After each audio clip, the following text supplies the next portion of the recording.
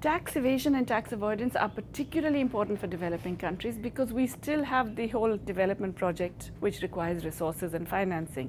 And when you look at the history of the world, no developed country today has managed without significant expansion of public resources. That's what enables the transformation of the economy. That's what allows for a shift from agriculture to industry. That's what allows you to provide the basic needs for your citizens. Today, developing countries are being deprived of this, partly because international rules and the way that we have our global arrangements prevents them from raising these revenues from those who are actually creating the surpluses for themselves. So until we resolve that problem, it's not just to say sustainable development goals. I think no development is really possible.